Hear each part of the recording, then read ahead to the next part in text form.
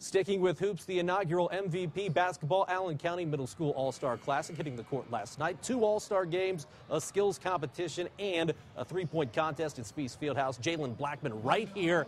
He's got some talent in those veins. A 3-point contest winner would be Mr. Blackman. Some of the All-Stars even got some great coaching. Parkview Health and the Boys and Girls Clubs of Fort Wayne both helping to make this event a success. It's just all about giving kids an opportunity. Everybody plays basketball, but we're bringing in so many wonderful role models like yourself coming in and participating.